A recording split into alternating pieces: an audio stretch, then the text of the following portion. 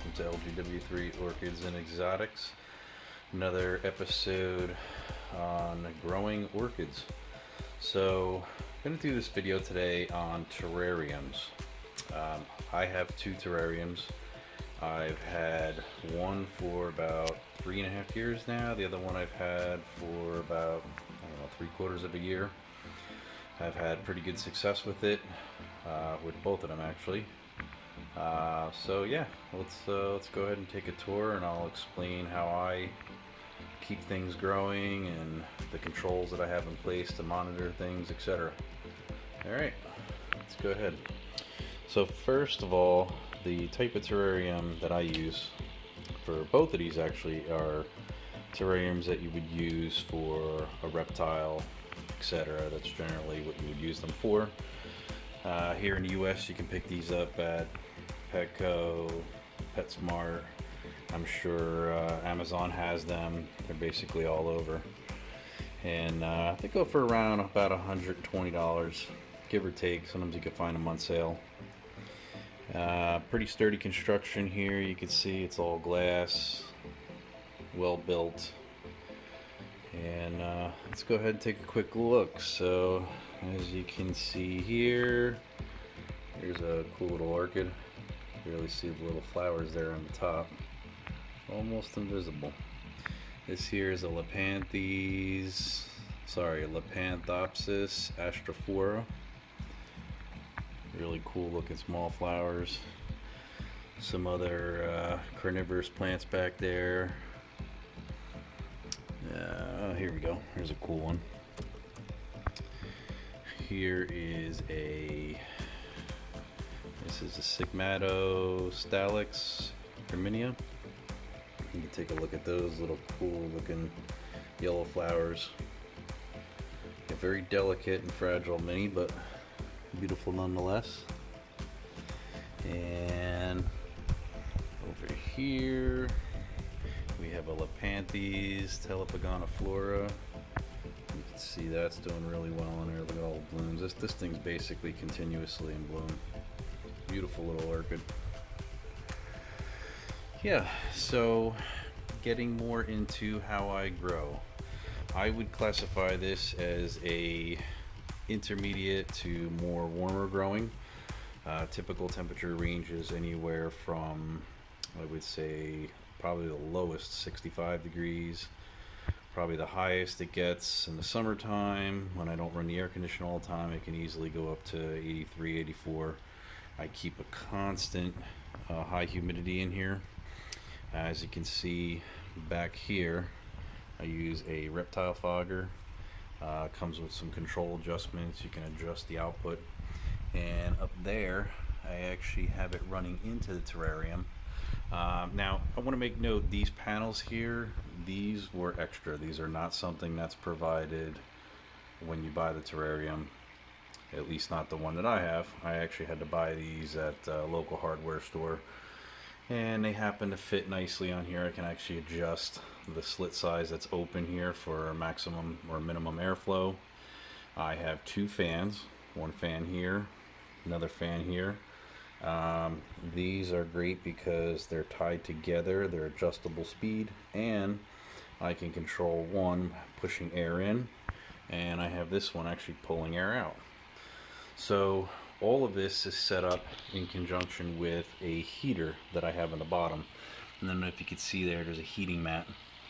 So what I do is I have all these running on controls. As you can see over here, I have a temperature gauge. Apologize for the flicker there. It's just the way, I guess, the camera refresh rate versus how this LED is being displayed. So anyway, right now it's 75.3, and this maintains the temperature at whatever setting I have. It's fully adjustable, I believe up to like 100 degrees. Of course, you'd never want to go that high.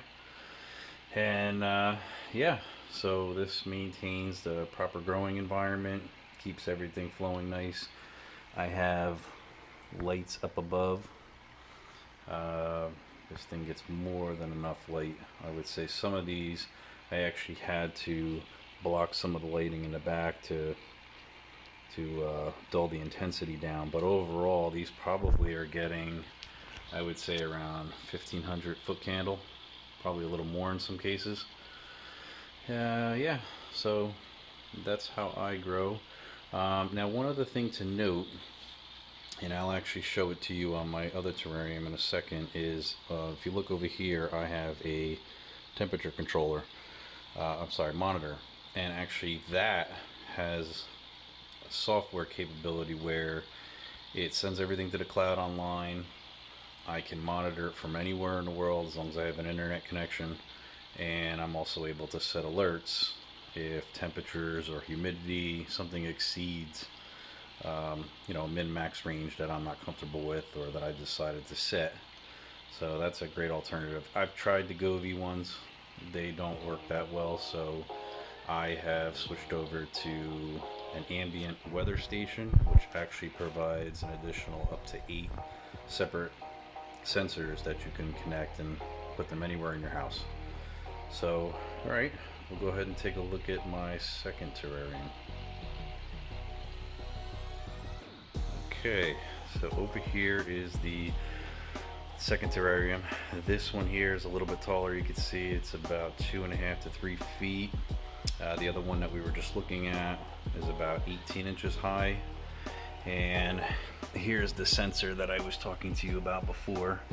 You can see in there, this actually shows you the temperature, the humidity level, and again, this gets monitored, goes to a cloud. I actually have an indoor weather station as well that I will pop up here in the top, give you a quick view of what that looks like.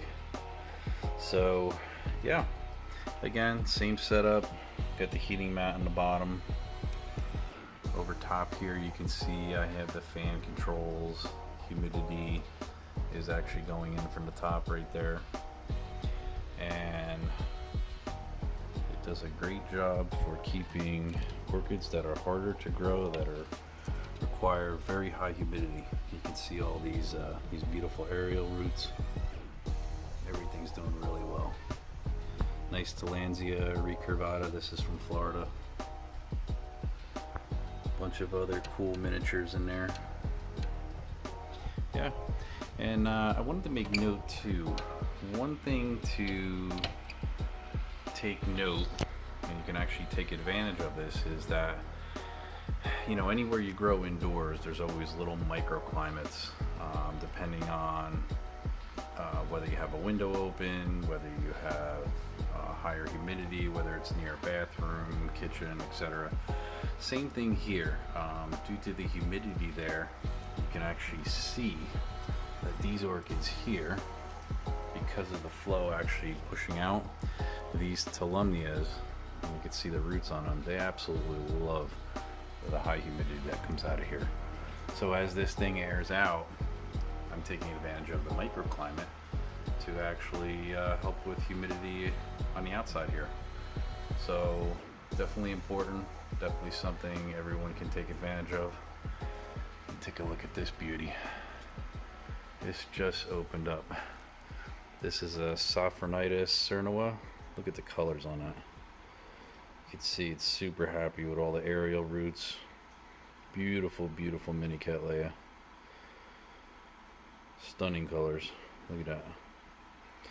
So again, all of this takes advantage of the additional humidity provided by this terrarium setup. Now, as far as cost, I would say for the heating pads themselves, usually you can get them for around 20 bucks.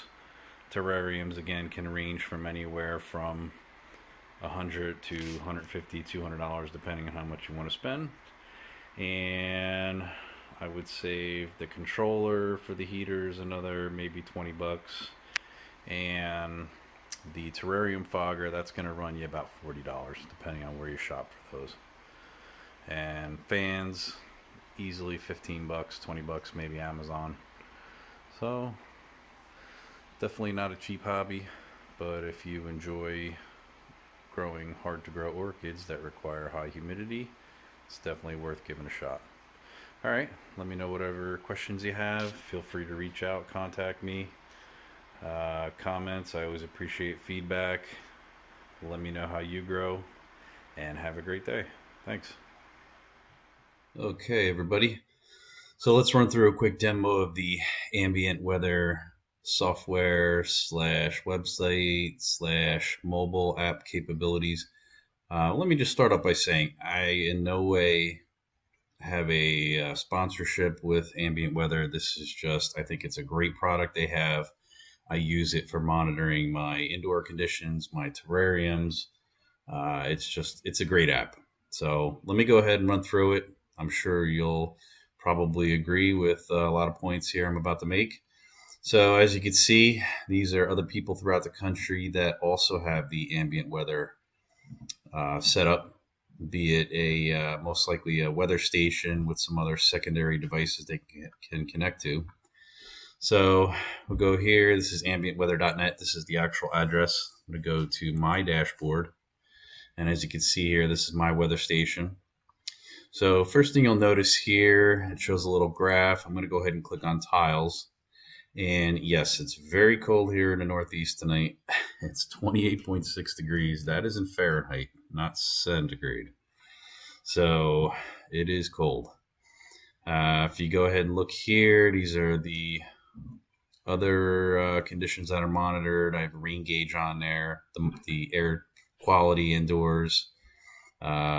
Of course, there's no UV index or any lux right now. It's dark outside.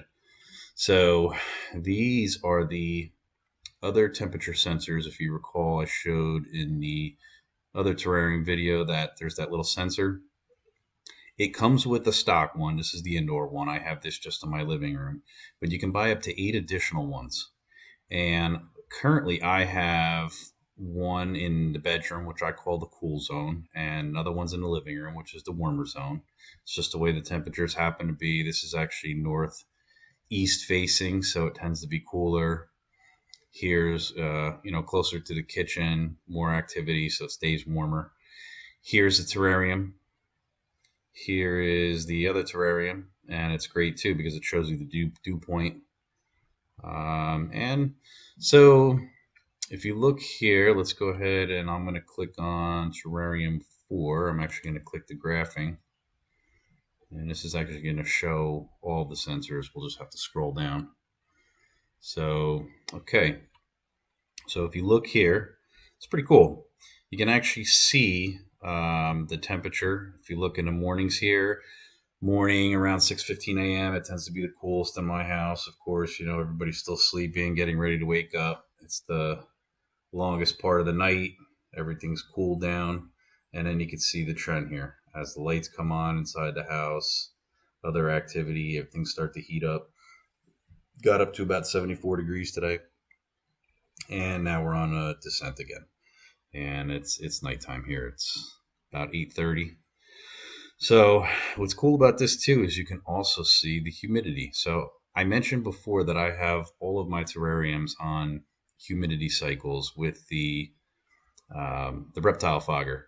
So basically, it comes on every 3 hours. I have it come on for about 7 minutes per cycle, and so as you can see, the humidity rises up. Here's 91%, and then slowly over the next couple hours, it falls back down. And keep in mind, I also have the ventilation fans there, circulating air in, so that also helps to bring it down. And that's with intent. I want to do it, maybe a half hour after a cycle, so that the plants have some time to absorb high humidity in the air, and then, refresh it with some cooler air. We don't want to start growing fungus and mold and other nasty things in there. So that being said, that's how that works. Now, I mentioned to you, and oh, what's cool too, by the way, and this may or may not be useful. I like to see this trend. Here's I'll just show you our outdoor temperatures for the past year. I got this back in May. Guess it was one of my COVID hobbies. So as you can see here, this is Northeast New Jersey. Central New Jersey. And you can see this is, Northeast US. And you can see here's our temperatures. These are the averages, I guess you could say. We exceed here summers easily over 90s. And we had actually quite a few very hot and humid days. But of course, you would expect to see this U shape. Here's summer. Here now we're getting into fall. And eventually you'll see that trend climb back up again next May. So I mentioned to you about alerts. So let's go ahead and show you this. So here you go. Here's the alerts. I removed my phone number just so you can't see it. But this is very useful. So these are all the alert settings I have. So of course you have basic ones for the battery, etc., just to alert you on that. But I also have some set up here for humidity. And if you look here, if either terrarium goes below 50%, I should get an alert. And this is a good thing to have. You know, I have it for the temperatures on these, indoor temperatures. And just to go ahead and show you, this is pretty cool. You can actually see here where this actually tracks when the alerts were sent. So you can see here, I have an alert for when high pressure goes up to 30.5 inches of mercury, and it has. We just had a cold front come through, high pressure. So yeah, it's pretty cool. And these go back, you know, if I were to look over the summer, I've gotten some alerts where it's, you know, either the humidity is too low or the temperature is too high, etc. Sometimes it can be annoying. You can play with it a little bit and tweak those settings. Yeah, and that's pretty much it. You get your other customized unit settings here. You know, like I said, I think this is a really great product. It's helped me. Again, you can put up to 8 sensors. I may actually pick up, you know, 1 or 2 more sensors. We'll see. But in the meantime, this has definitely helped with monitoring capabilities and keeping an eye on things anywhere you have an internet connection. You can check it out on your phone. Phone app looks similar. You get the tiles. You also get the graphing view. So that's pretty cool. You can see the trends. And yep, go here you go. You can see it also gives you like a little weather forecast. I guess it's their ambient weather that they have, you know, weather forecasting that they're also able to apply. Look at those crazy temperatures going up to 61 by Friday. Jeez.